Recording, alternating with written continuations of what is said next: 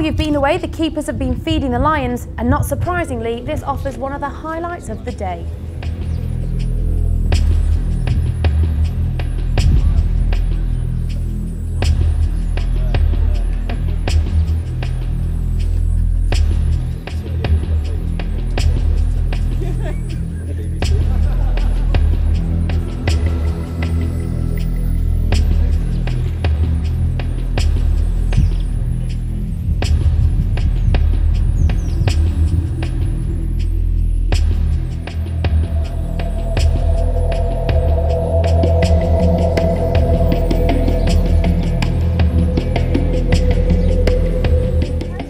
I caught up with Peter and asked him how long he'd been photographing big cats.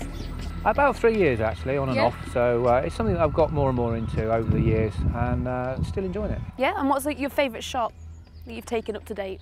I think there's a couple. There's the beautiful headshots that you can get of the Amur leopards, then there's the action shots that you can get of the Sumatran tigers as they jump for little bits of treat, things like that as well.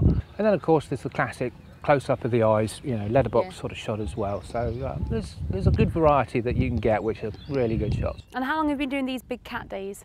Again, about 2.5 to 3 years.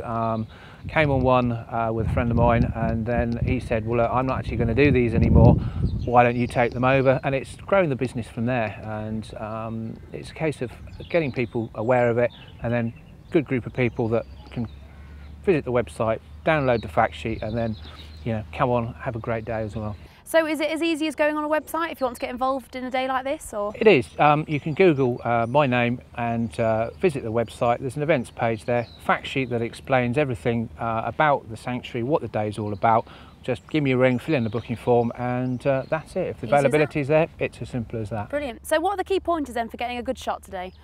There's several. There's knowing how to deal with the wire like this, making sure the lens, either fits through here or is not being obstructed by any of the bars, not shooting on auto, and basically getting a good low perspective in at the eye level of the cat, not shooting down on them. So there's a few other hints and tips which we save for the day. Yeah. And so what are the key mistakes you see people making when they first come here?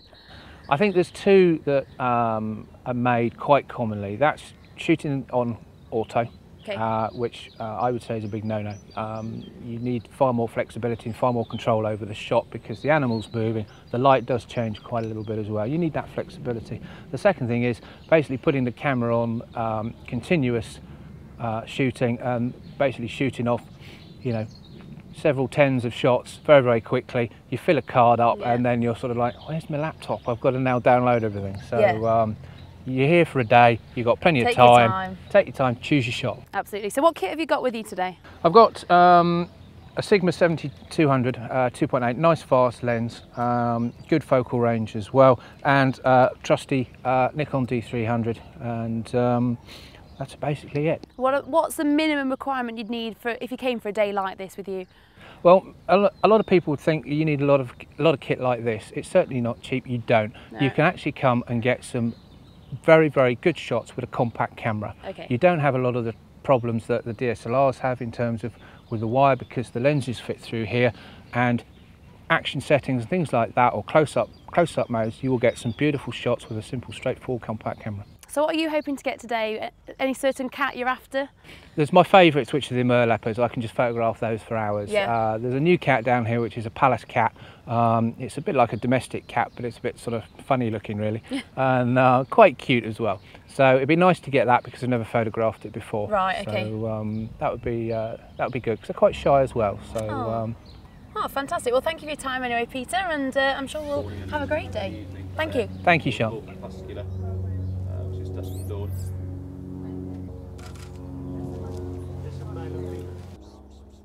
So Peter got his chance at the palace cat, and although as he predicted it was quite shy, his patience paid off in the end.